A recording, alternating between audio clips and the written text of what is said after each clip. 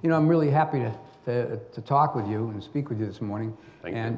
As I was saying, Robert, I like to focus on not the perspiration of writing a tome he's written, because I know how hard and arduous it is, but the inspiration behind it and what his target, what his audience was. So, you know, you've labored on this. It's a lonely, long process. At night, come to bed, your wife yells, you know, and your kids, you know, get in the morning, they move the pages around or whatever, even on the word processor. So you've got to have a lot of gumption just to get through it. It's like a stagecoach ride. First you love it, oh, this is beautiful, and then suddenly you say all you care about is getting there. So I'm curious, what was the inspiration for writing the book? So number one, thank you for having me here, and thanks for doing this. So number one, so I had help.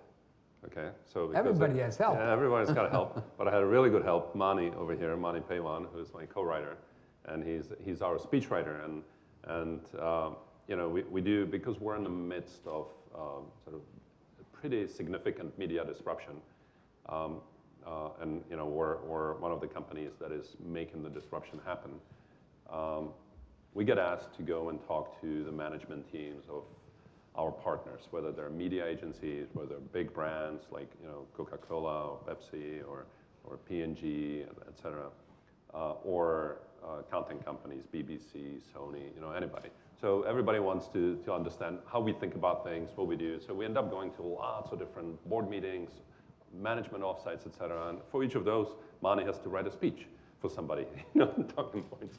So we've been, you know, doing that quite a lot. And one time, this was, I think, 2 years ago, Mani was saying, you know, why don't you just write a book? This is too much work over and over. Why don't you just write a book, and every time somebody asks you to do something like this, just send them the book. And they can read it, and that's it. And I'm just kind of like going through my calendar and how busy I am all day. And I was like, yeah, great idea.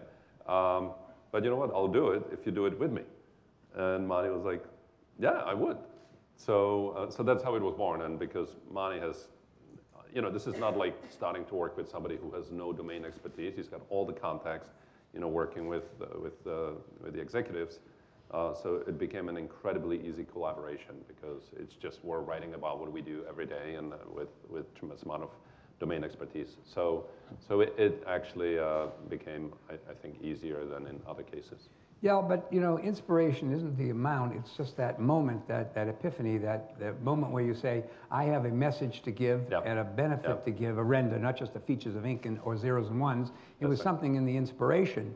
You know, and any business is collaborative, every enterprise is collaborative, no matter how singular it seems. You're always engaging with people for interactivity. But I'm curious, you know, what was the inspiration that you wanted to give, the benefit you wanted to give to your audience who reads the book? Sure. So the main inspiration, and that's the same inspiration for our meetings and interactions with media companies or brands, et cetera, is there are three things. One, today we find ourselves in an age where everybody's talking about movies and TV shows, formats that have been around for decades, being transmitted through the internet. So it's not about the innovation on the content, it's just innovation on means of delivery. What's happening on YouTube is innovation on means of delivery as well as on the content. Meaning there are so many different types of formats which have popped up on YouTube, and so many new storytellers who have popped up on YouTube.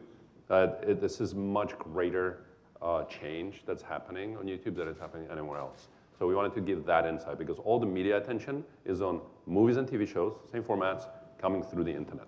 Okay, that's it. And for us, it's new storytellers, new formats. That's number one.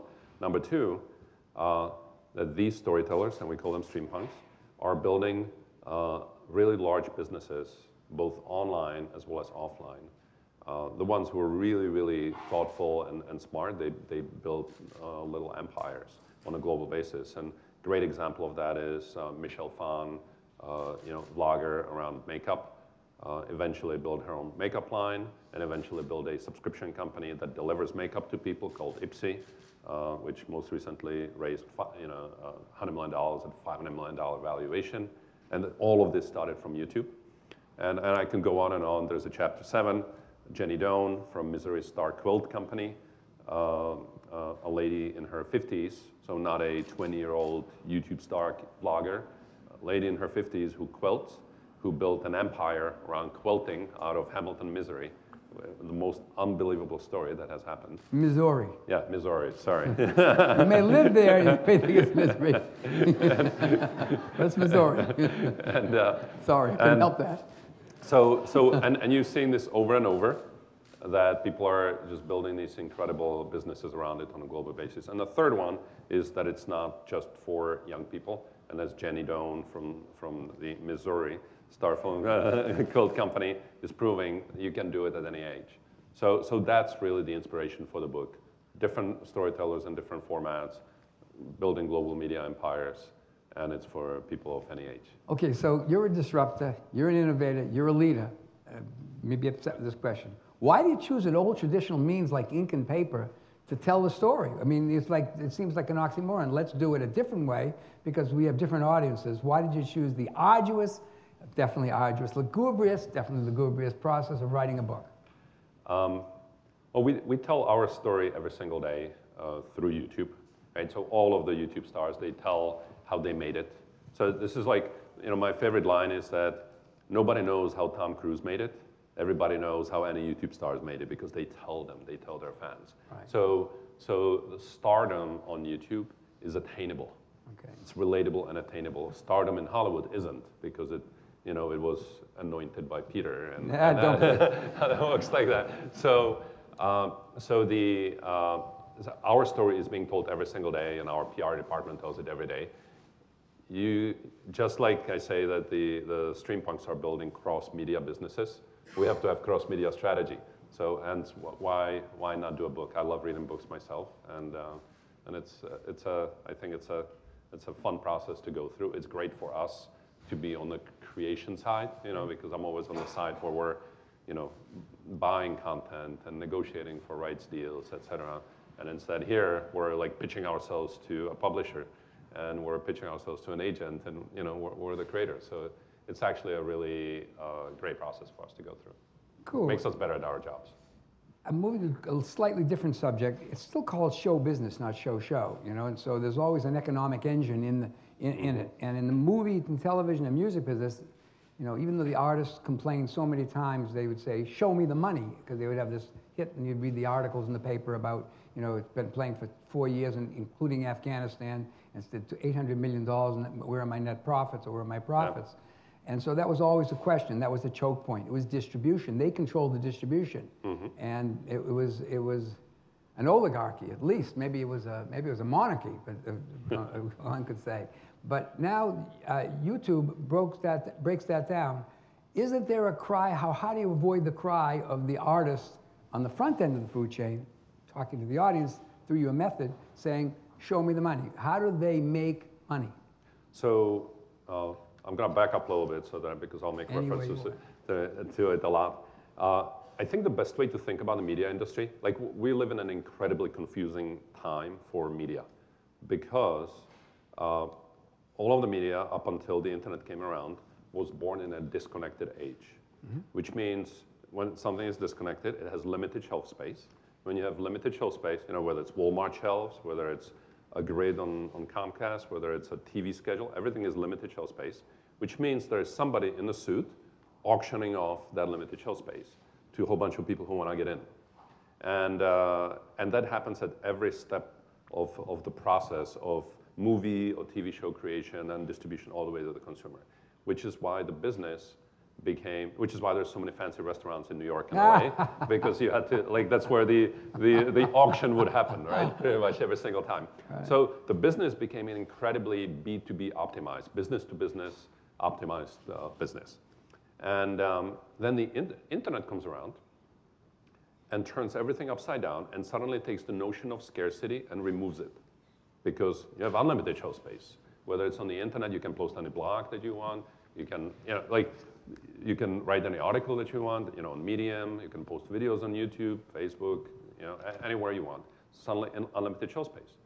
And so what it's doing, it's taking the core skill set of Hollywood and making it not as relevant, right? Which was the B2B optimization and leverage. So suddenly, it doesn't become about B2B and becomes about B2C, business to consumer. So the people who learn how to talk to consumers and how to build brands and connect with consumers become the winners of the internet age. And that could be companies, whether it's YouTube, Netflix, etc. We have data on our consumers. We make sure we're recommending all the right things to them. Whether you're a content creator and you know how to get your audience, you become incredibly powerful, and then you can build up all these sort of multifaceted businesses. So I like to call the disconnected age, I like to call it Switzerland, because it was incredibly well organized, well zoned. Everybody did really, really well.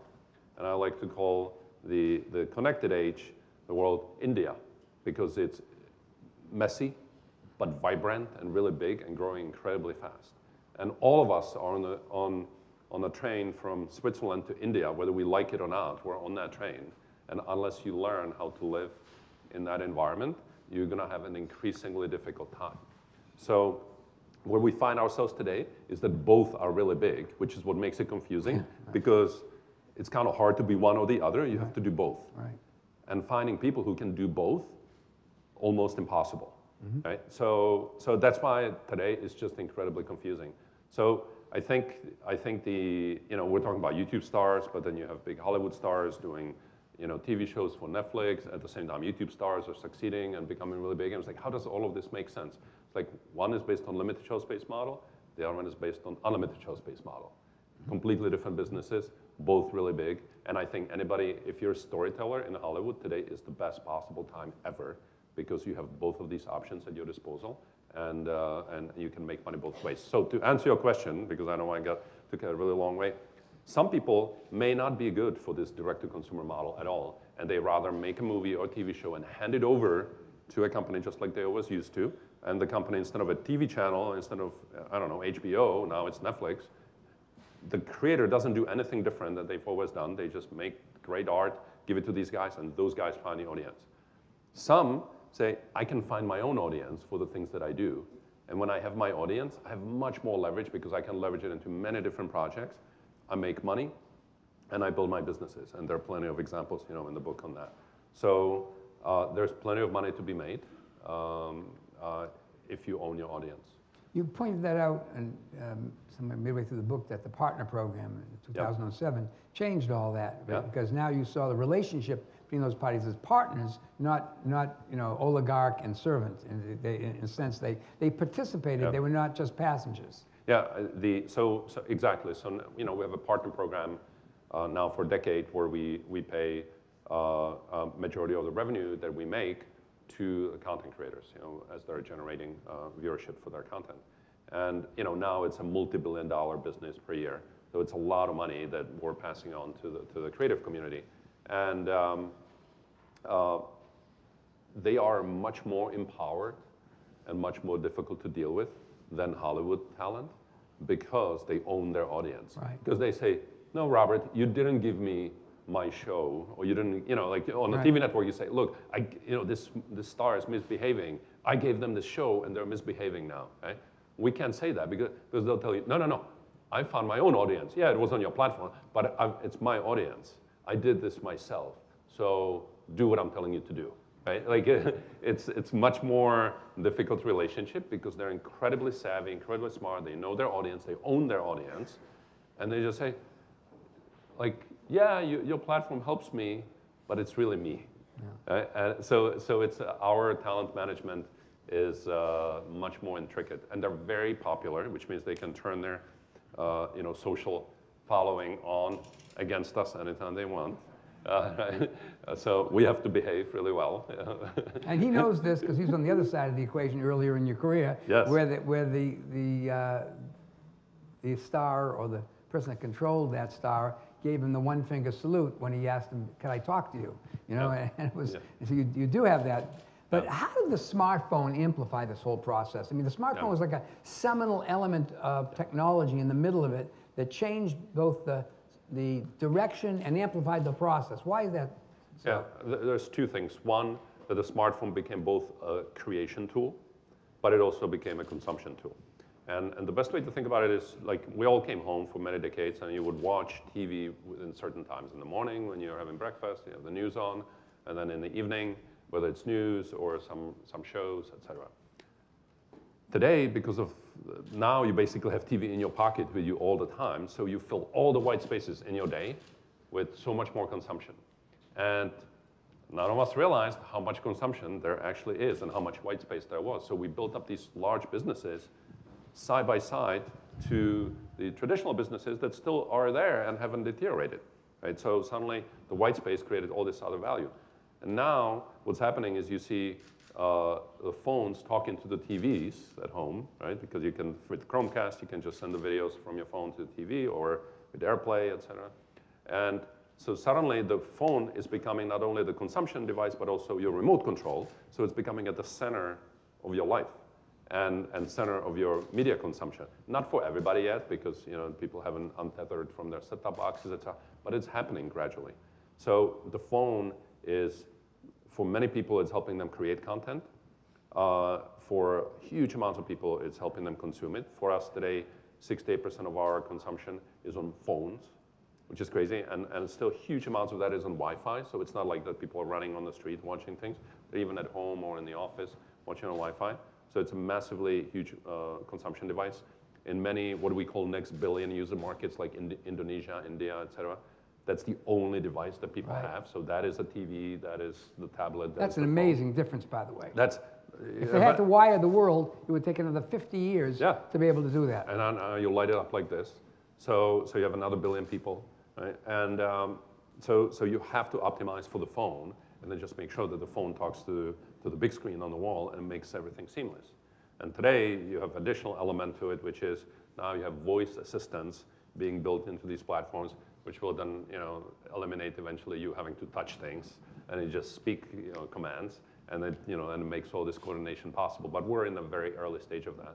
So the phone has just blown it all up, expanded the audience tremendously for everybody who creates content, and expanded the amount of content that is actually flowing into the open platforms, because now it's a creation tool as well.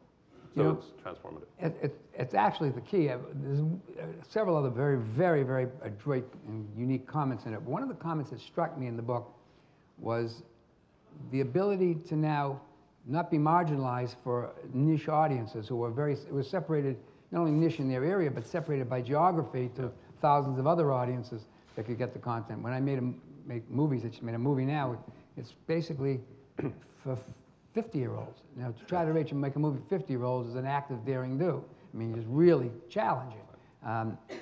The question is that what the internet and what YouTube has done is allowed to get more different kinds of voices, reaching the audience for different kinds of voices. How do you opine about what that means? And is it a value proposition for YouTube? Is it a value proposition for society? And do you see more of that aggregation in terms of creating size of audience, which otherwise would not be able to be touched? Yeah, so this touches on the point of unlimited shelf space that I was highlighting before, which means that because of the unlimited shelf space, it's possible to create content for every single niche. When it's crowdsourced, it's possible. And that's exactly what's been happening, which is why you see a lot of content on quilting on YouTube. Like if somebody brought it to CBS to pitch a show about quilting, they'll probably say, okay, this is great. No. Yeah, exactly. They wouldn't dare. Exactly, right? So that wouldn't work. Right. But they don't have to talk to us in order to do that, because they can publish it, then it works, and then it grows from there. So what happens is you have these communities that get built on YouTube around subject interests, and then they grow, and then people suddenly feel like they have a place to belong. And that is only possible when you have unlimited shelf space and frictionless publishing platform, which is what YouTube is. And then really the reason that we're able to have 1.5 billion monthly logged in users, right, so, which is an incredible statistic, is because we collect all of these niches together. Right. And basically there's something for everyone to watch. And I think that is what is radically changing media, is collection of niches together. And of course, we all want to have our big mainstream projects, et cetera, but it's really those who can collect the most niches will have the most scale. And if you have the most scale, you can do most interesting things, because you're very attractive to anybody who wants to publish content, because you have the largest audience. It's a lot easier for us, because we're producing original content ourselves, is is go to talent and say, hey, would you like to create content for a local TV station called, and you can plug in any TV network in the world, or do you want to do it for a global TV network called YouTube? And I was like, well, I want to do it for the global audience. Right. Like, all right, come on in, right? Then let's figure it out. So I think we're very rapidly moving into a world that has it has global platforms, and you can publish into 1 billion people and do really interesting things. You know, I've heard you talks and speak before, and you opine on a number of subjects that grow out of this because it's interesting, more than just even wider than the book. But one of the things that's interesting is that most traditional media is a monologue. You make a movie, the movie talks to the people, and that's it. And the audience is essentially a passenger. In this medium, you have a dialogue going, both between the creative entrepreneur that makes it, the maker, and other people who share this, the viewing. And so it's a dialogue. Do you manage that? I'm going to borrow that line. This is great. Monologue and dialogue. Okay. You're going to see us use that from here on. All right. So when you make the audience a participant, are there any dangers in it? Like all of a sudden you see this furor about something that's patently wrong or inaccurate or such, and suddenly it's a firestorm. And we know our president has a tendency to create firestorms. So the question is what are the perils, some of the perils in this? Is there some kind of judicious thought process that people have to bring with this new tool called fire? Do you see all this gray hair? Yes. That's a result of that. All right. Seriously. So you're touching at like you're just kind of stoking the right fire. That's my job. Yeah, that's your job. There's an incredible benefit from having open platforms, because I can name statistics on how many jobs we create, for the stream punks all around the world, how many millionaires we've minted, people who are, women in Saudi Arabia who are not able to drive to work, by themselves, working from YouTube, running their YouTube channels, and making money from everywhere in the world, pulling the revenue in, and I have a story like this in every country. All of that is amazing. And then you have the flip side, which is what you're describing, which is misbehavior of people on open platforms. Because when you say anybody can publish, it means whether it's good people or bad people.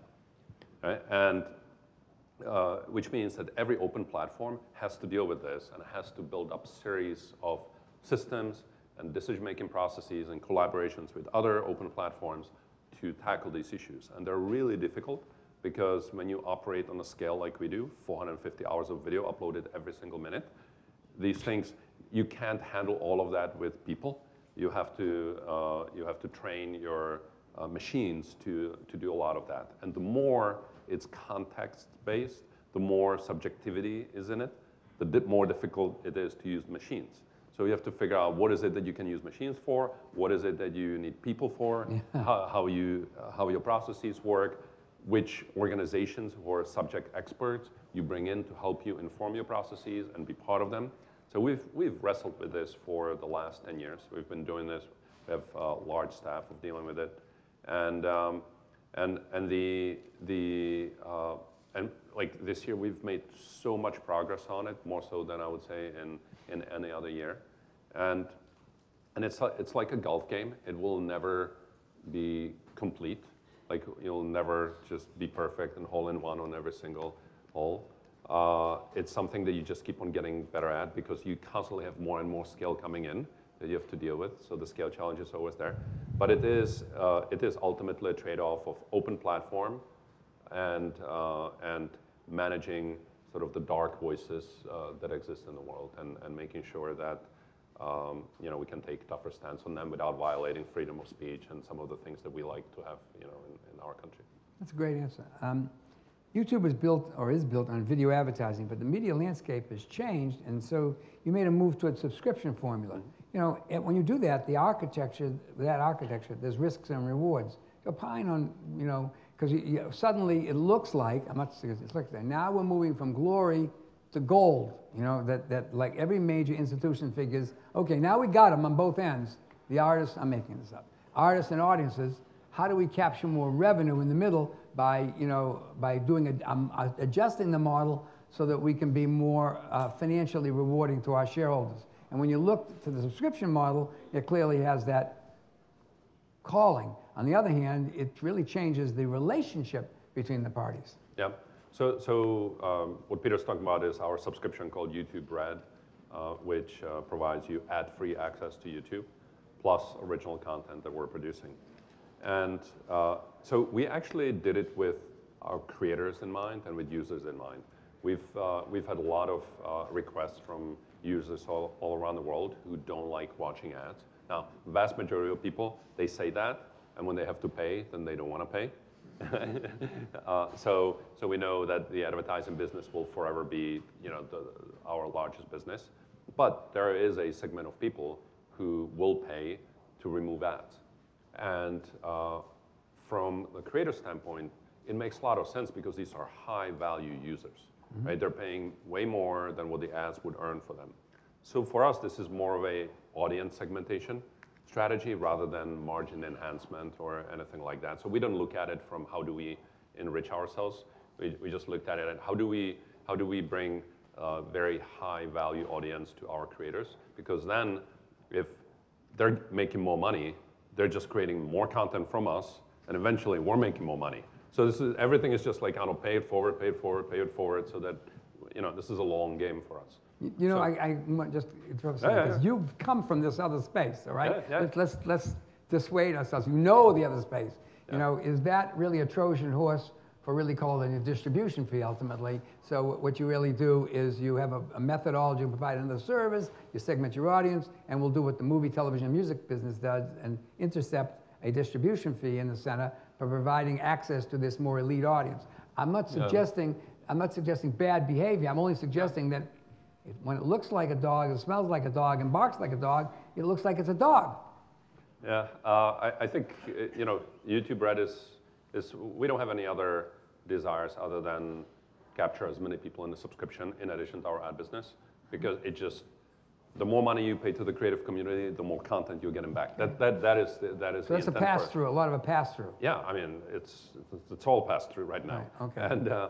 And of course, eventually, we want to make sure that we make some money out of it. But it really is all about how do we get the creative community to create more content for us, better and better content. If you rewind 10 years back, YouTube was grainy home video pictures. That's really what it was. And horrible content too. Yeah, and now you're looking at John Oliver from HBO on YouTube in 4K. Right. Like it's the leap has been tremendous. And in places like India, we have movies and TV shows on YouTube because the TV networks are uploading it there because there's completely different model of consumption and monetization. So it's the fidelity and the content quality itself, everything has just gone by leaps and bounds, and all of that's possible because we're paying out money every year, and it grows 50% year on year every year. So there's just this tremendous velocity.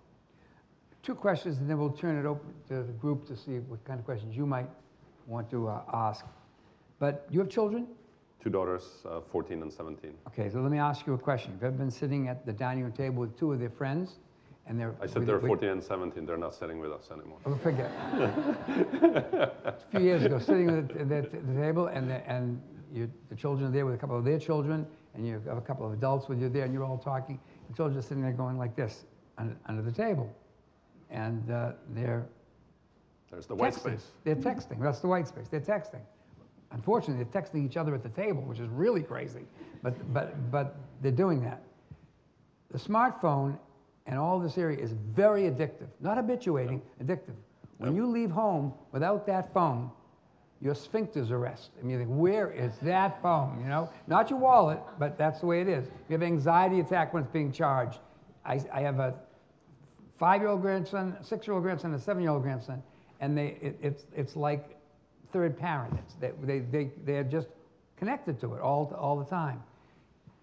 This is a larger question, somewhat outside the book, but you're making the most compelling narratives in the most compelling ways. You're not in charge of that process, but do you have any thoughts on your own that presents another problem to society, the just habituating, addictive nature of the smartphones and the great content now through YouTube on it?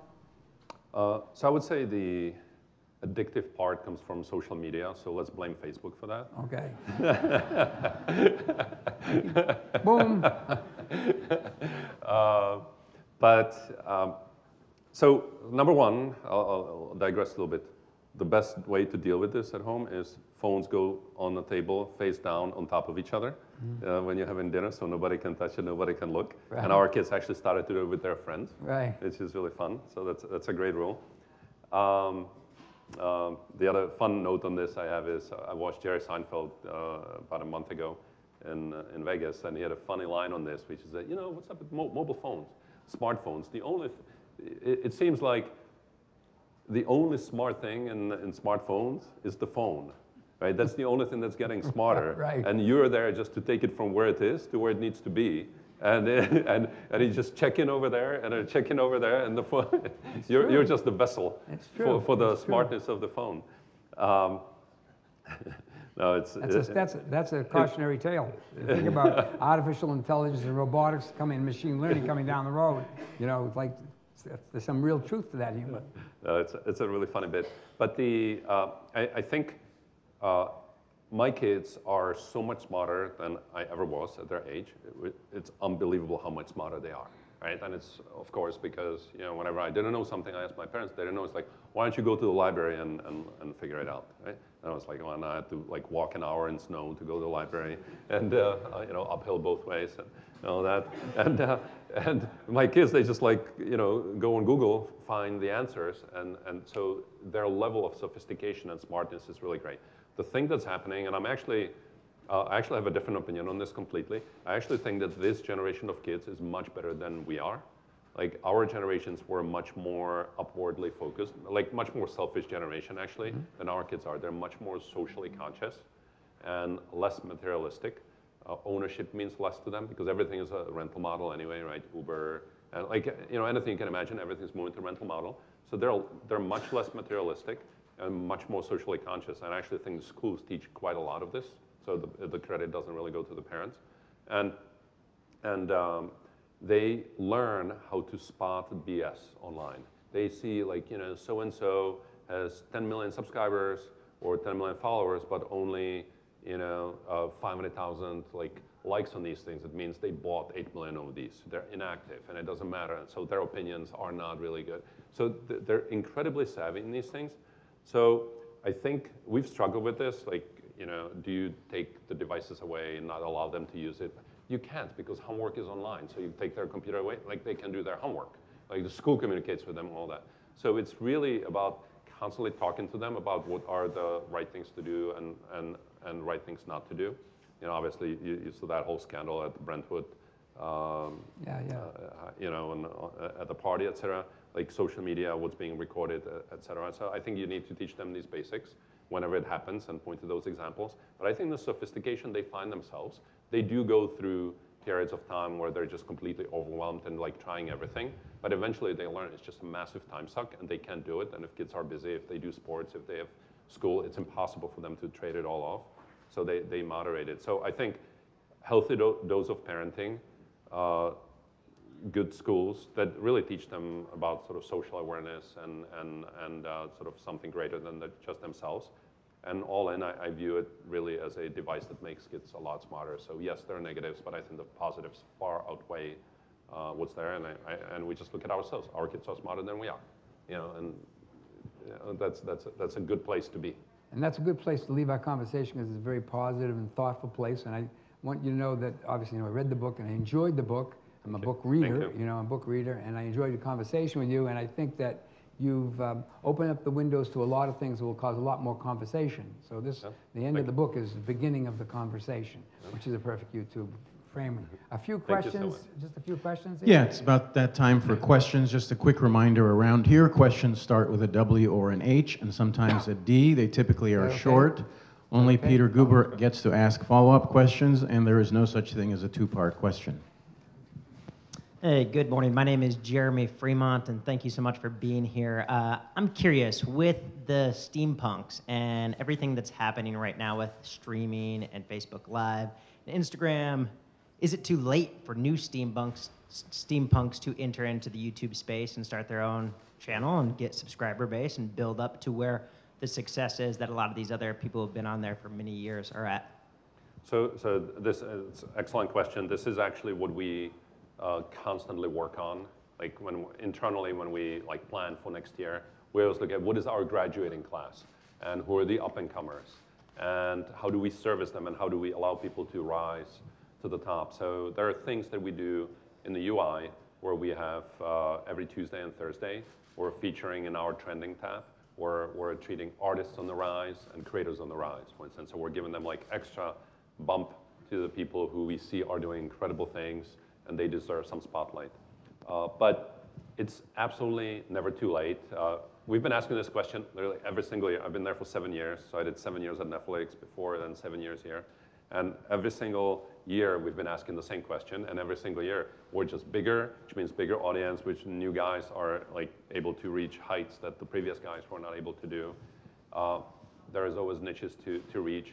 And also, you know, some people get burnt out by doing it for too long, others take their place. It's a very competitive field because there are newcomers all the time. So it's never too late to start, and there's always new stories of people who've made it. And the velocity is much faster too these days. I wanted to know, does age matter when you get into the YouTuber space? Does it matter that you may be a mature person? Does that matter? So that was my point number 3 for a reason of writing the book, that age doesn't matter. And Jenny Doan is like the gold standard. Jenny Doan from the Missouri Star Quilt Company is the perfect example of that. She was in her 50s when she started her YouTube channel. There's another great example, Alain de Botton, who is a philosopher born in Switzerland, lives in London, who has this channel called School of Life, which is actually a philosophy school which has centers in, I believe, 11 cities around the world. And he now has a channel with 3 million subscribers. He started 2 years ago. And it's like, you guys should subscribe. Every few days, or he'll have 5-minute video on different subjects. Why do we get depressed? He just deals with serious issues in a fun way in animations with his, you know, English accent voiceover. It's really entertaining, but you learn, and it's really fun. So it's never too late. You have to find what it is that you're good at, and that will attract your audience to, which is no different than any other storyteller, right? And you know, who made a movie or TV show, etc. You have to find like what you excel at, and hone it. And you know, if you stay at it for a long time and you learn, you know, how to do all the technical things, annotations, and you know, and cards, and how to bring people back, how frequently you publish videos, what you look at your statistics, you see what resonated, you do more of that. It just becomes that kind of a game. It's never too late to start. Hi, thank you. Just a quick a question about the decision to locate the campus in Playa Vista and the importance of location and what you see is happening in Los Angeles in this space. Yeah, so I actually think Los Angeles is becoming an incredibly vibrant and interesting place. It always has been, but then sort of Silicon Valley kind of, I think, took a little bit of the glamour away in the last few years. And what's happening now is that every company, it's like all the large companies, you know, largest market cap companies in the world, they all want to have some kind of a bigger outpost over here. And obviously, space is limited if you want to do a lot of different things. The weather is amazing. Lots of creative talent, and there's not just creative talent, there are also engineers. We have 1,000 engineers working for Google in Venice. There are engineers working for Snapchat, et cetera. So now you start seeing LA to be this amalgamation of engineering and storytelling, which is amazing, right? Most other places, like I don't actually know another place that has that. There's no other place with the merger of the poet and the engineer. This is really a very interesting time. Yeah. And that will only continue. And so what's happening is you need to find a place where you can expand, right? Because if you plan on expanding a lot. So for us, we looked at Playa as a place that there wasn't that much quite a few years ago. And we saw there's tremendous expansion opportunity. And if we go there, other people follow, and all the services and everything gets built up around it. That's exactly what happened. So, you know, other companies move into Hollywood, right? Netflix, Viacom, et cetera. And that's revitalizing Hollywood like crazy. So I think you just start seeing, you know, and then Culver City is another one, right? So it's all, for us, Playa was the place with lots of space where we could achieve our real estate objectives. We like the West Side. It's close to the water. Look, all of these things are important for attracting employees, right? Like if you're competing, okay, do you want to be in Want to go to Bay Area? misery Yeah. or Los Angeles? Yeah. Well, Sometimes Los Angeles is misery. but it could be, are you going to be in the Bay Area? Right. Or are you going to be in New York? Or are you going to be here? It's a and then, choice. And where you are, where your commute's going to be, et cetera. It's really convenient we have a lot of traffic for people, whether it's media agencies or brands flying from New York. We're not that far from the airport, so whether people are on the way from the airport or on the way to the airport. Technology has changed that since the old days. The old days you couldn't do that. You had to go to New York. Yeah. Here you could have all kinds of technology that put people together. That's right. So we're rebuilding the Spruce Goose hangar. Howard Hughes' hangar, which is fantastic, retaining all the wood, original wood on the inside. It's going to be fantastic.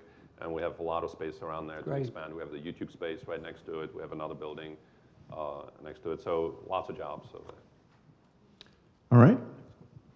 Hi. So in this world where everyone has their own voice and can say, what's on their mind and free speech, how do you go about monitoring the content that's on YouTube and what is actually published versus, what is essentially dangerous to viewership, and no follow-up questions or no two. Sure. This goes to the issue that Peter asked about earlier, right? Like how do we deal with the open nature of YouTube? And we have this incredible thing called community flaggers, which we've had for a long time and have developed it, where our users are flagging videos that they deem inappropriate. And they have no idea what our policies are. They just, their own subjectivity is telling them, I want to give YouTube feedback that this shouldn't be on, in my opinion, or they might want to take a look at. So users are doing that at a tremendous scale. Then we have sort of trusted flaggers, people with whom we work closely. They're not our employees, but they really care about it the same way that people care about Wikipedia pages. There are people who are looking after those. So we have a group of folks doing that. And then, so that's sort of the next layer of, and they understand the rules and they understand the policies much better. And then, so I'm kind of describing the funnel. And then we have our own employees who, after it's been flagged by the community, by the trusted flaggers as well, then our staff looks at it. And before it gets to any of this, our systems, our machine learning algorithms are running, and they're basically running against the policies that we have to remove content that violates law, or it incites hate and violence, things like that. So it gets automatically removed. So we have this sort of mix of machines and people, both crowdsourced, as well as trusted, as well as internal. It's a very intricate system. And like any open platform will have to contend with this. Time for one more question. So with the stream punks being homegrown on YouTube, in regards to celebrities that have maybe made their name on other platforms, maybe more traditional platforms, what advice would you give them for being successful on YouTube? Yeah, so we actually have a program for celebrities who may not be, they may not have their own YouTube channel, but they may be incredibly popular because people are uploading content that has them in it, or they talk about them on YouTube, et cetera. And we have a program to onboard them to YouTube and help them grow their channels. Great example, the greatest example of that is Kevin Durant, who is amazing. And so he's in our program, and we're actually hand-holding him and his business partner through building up a large YouTube presence. Rich Kleiman? Rich Kleiman, yeah. And they've been wonderful. Mm-hmm. Like they're like our bright, shining example of how you take a star and bring them onto YouTube. Just let them practice more. Right? Yeah, exactly. Yeah. and our pitch to them is on YouTube, because you don't just consume things in the feed, which is what you do on social media. You just consume in the feed, which means it either happens today or maybe tomorrow, and that's it. Then it's forever gone. On YouTube, we have two modes of discovery. One is in the feed, but the other one is our recommendations, which are incredibly powerful because people are coming for the video. And which means that people are discovering content which is not just new, just from today, but also library content. And there's massive amounts of consumption of that. So if you really care about your presence and you want to make sure there's comprehensive presence of view of content that you've uploaded, as well as other fans uploaded that you can bring into your channel, then you should build up a YouTube channel. And then what we're doing is we're building other features such as links to, if you're an artist, to ticketing through Ticketmaster, to sell concert tickets, or to merchandising, when people are selling T-shirts and other things. And what you should do is make YouTube the center of your social media so that you point everything else to your YouTube channel, because that is where you will have most complete presence, most representative of you, whether it's your own uploaded content or your fans that you curate in there. And then you have all of your other commercial opportunities that come from there. Whether it's working on big original content with us, because we like to do people who have big following on YouTube, because then we can launch it on the channel that has millions of people. It kind of de-risks the discovery process for it. So it's easier for us to spend money on that. Or whether it's doing interesting branded opportunities with large brands who want to be associated with you, or whether you're just converting the traffic to transactions through the means that I described. So we think for any star to invest in their YouTube channel is an incredibly great long-term plan, because it will always be there. It will keep on generating traffic, because 60% of all watch time on YouTube is generated through recommendations. So it's not like in the feed that people are scrolling by. This is you about you, and we're driving interest to you. So we have a program for celebrities that we work on, and we have an active outreach, and then we have different types of celebrities that we work with. But Kevin's he's the poster child. Thank you very, very much. You were Thank you so terrific much, tonight. Peter.